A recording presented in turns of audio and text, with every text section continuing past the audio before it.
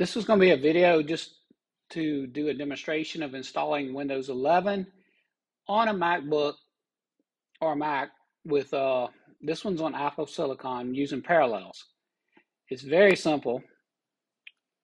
I'm just going to click to add, the plus button here to add. I already have Windows 11 on here, but I'm going to show adding another virtual machine. You can run multiple ones if you wish.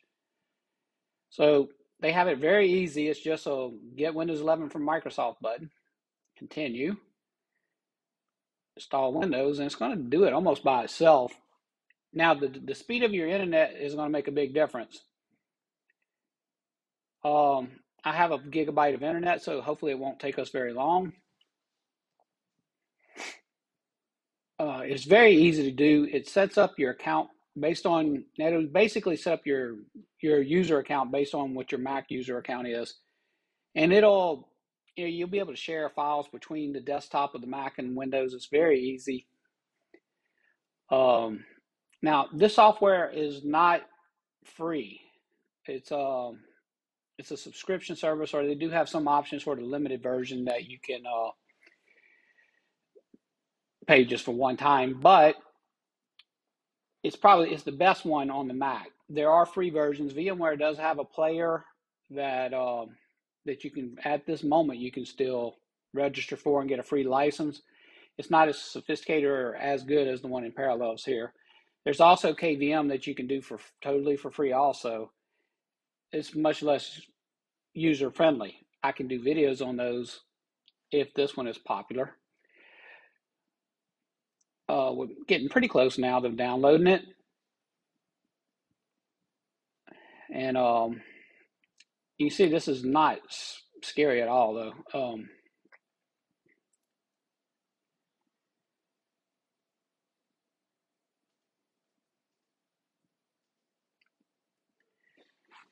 Now you don't have to install Windows 11. You can also install Ubuntu and various other things.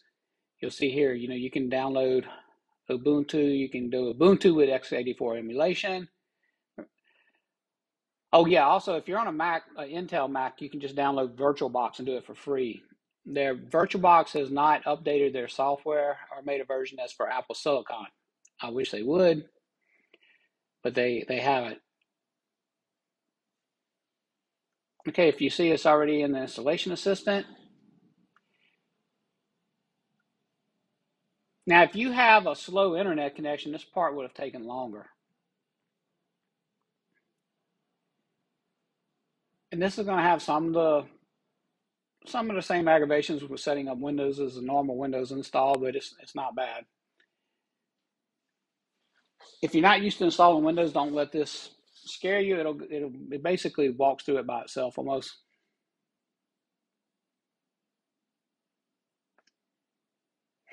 Now, why would you want to run?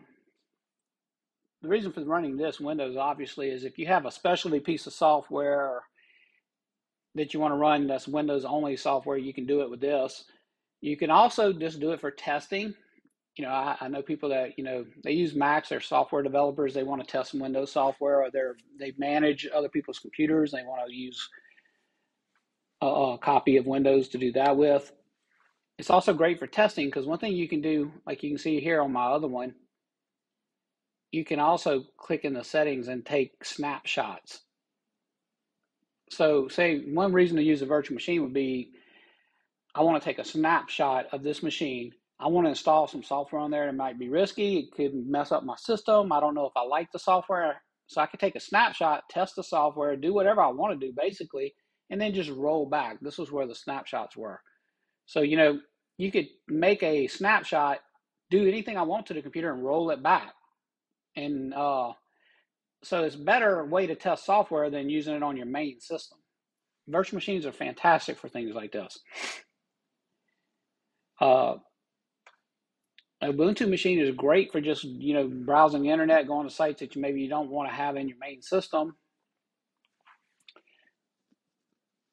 You just want basically a disposable operating system, and virtual machines are a good way to do that. It's rebooting again now after it copied. This process won't be too terribly long.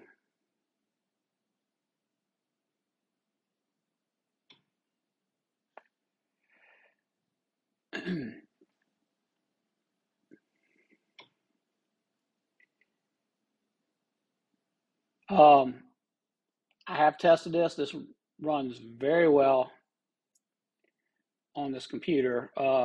Windows 11 runs great. If you use the Edge browser, you know the speedometer tests on it. Browser benchmarks are very good.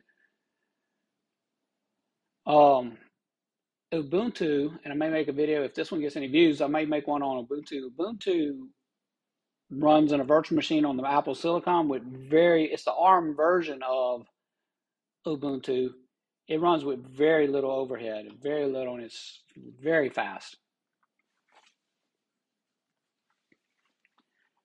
I'm sorry, this one's a lot of basically waiting and listening to me talk because we're waiting on Windows. And you know, this one renamed it for me. It made an automatic name, but you can change it to anything you want later. And it's getting closer.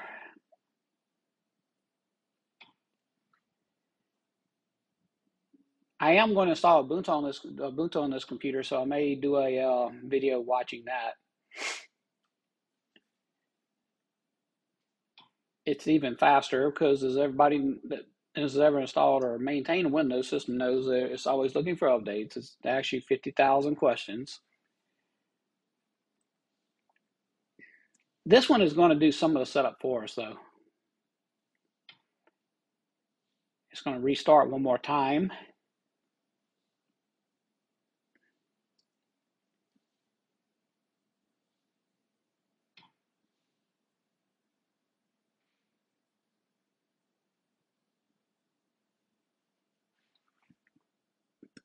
But you see, we haven't done anything very technical yet.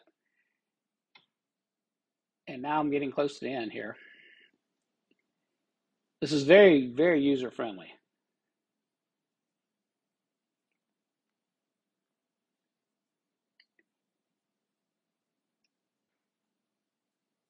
I have on this channel installed Windows and virtual machines a number of times, but it was either in Proxmox or in I haven't done it in Hyper-V on camera yet.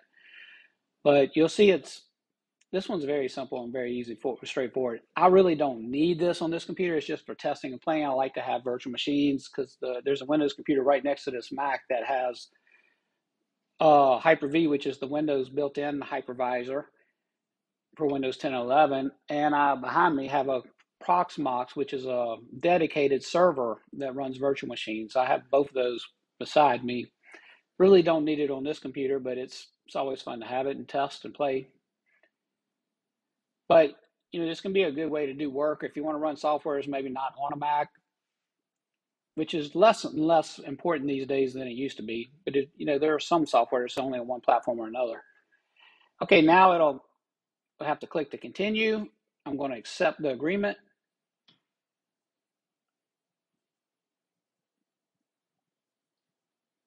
And let me close this, and I am in Windows. It was that fast and that easy. Now you see this Mac files here. This is letting me see into my desktop of my Mac, and I really don't have anything on the desktop.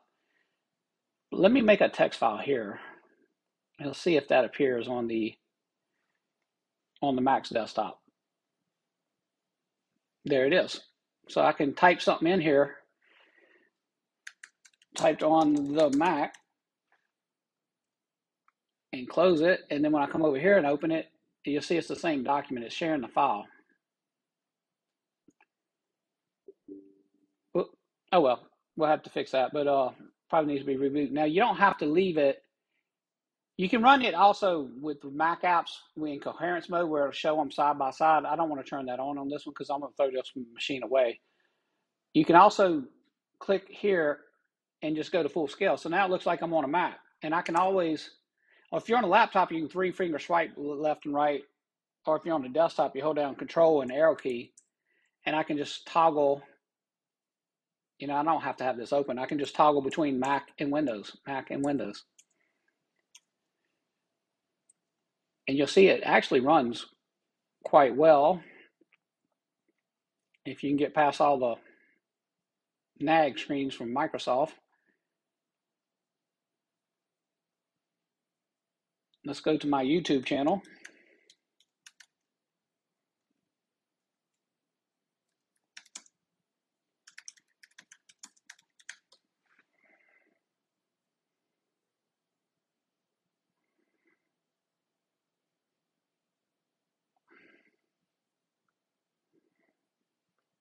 I have a short video I recorded that, and you'll see it's running fine. It's running just fine. I can go full screen. It runs fine.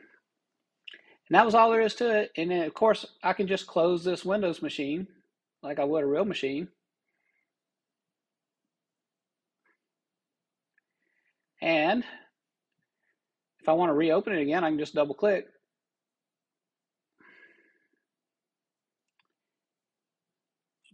And I'm back in Windows that fast. It's that fast. All right, I just wanted to make that quick video.